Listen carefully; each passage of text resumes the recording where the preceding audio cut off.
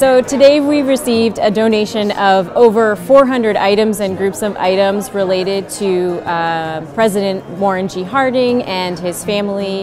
It's a really great day for Ohio history. These are materials that we've never seen before because they've been collected by the family over the years, and they speak to the president as a person, to his family life, to his family history, and to their achievements as well.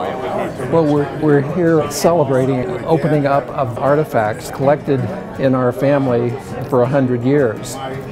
And recently, with the announcement of the Harding 2020 project, which includes the renovation of the Harding home in Marion and the development of a Harding Presidential Center, there's going to be room for displaying objects. The Ohio History Connection was gracious enough to say that they wanted to help put it into a state that could be presented to the public for tourists and for school children and scholars. And so that's what we're doing here today.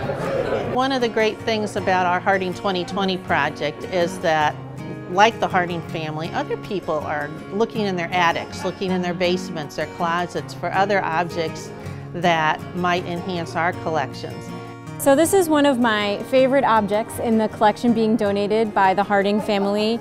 This is the top hat that Warren G. Harding wore at his inauguration as President of the United States. We also have the hat box that came with it, and I just love the idea that we have the actual hat that the President wore to his inauguration.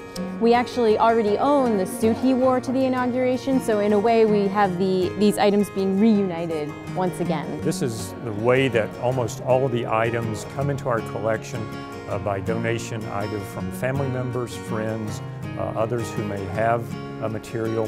And we really could not tell the story of Ohio as we do without the objects, the documents, the photographs, the letters. It's really what brings the person to life.